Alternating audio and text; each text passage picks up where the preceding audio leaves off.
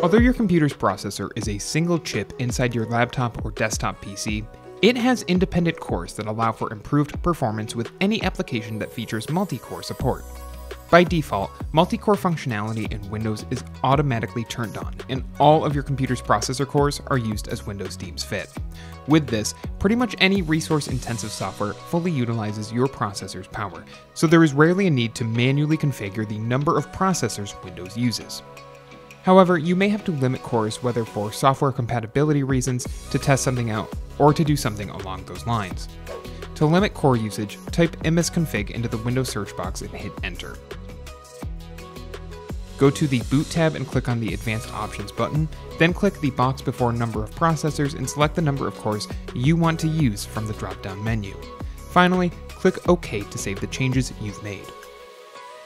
There is some argument about whether you should enable all cores in Windows 10, but according to many experts, you should use all your cores available. However, since Windows uses all of your processor's cores automatically when needed anyway, changing the number of processors will not increase your computer's performance.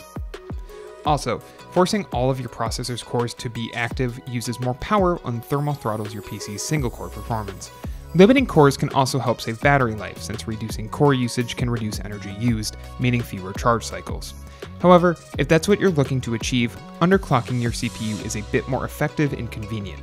Just keep in mind that this will reduce your PC's performance. If you liked this guide, make sure you subscribe for all sorts of videos covering Windows and other technology. And do not forget to check out one of these videos. We think you might enjoy.